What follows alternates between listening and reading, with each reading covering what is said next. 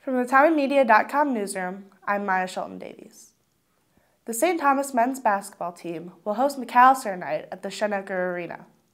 The Tommies enter the game with a win-loss record of 4-1, while the Scots sit in last place in the MIAC at 2-5. Women's basketball will be playing away tonight at Macalester. The Tommies won earlier this week against Carleton, bringing them into their matchup with the Scots with a 7-0 record. Tonight as well, St. Thomas women's hockey will be playing away at Wisconsin-Eau Claire.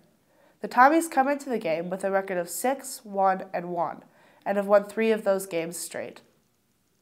For TommyMedia.com, I'm Maya Shelton-Davies.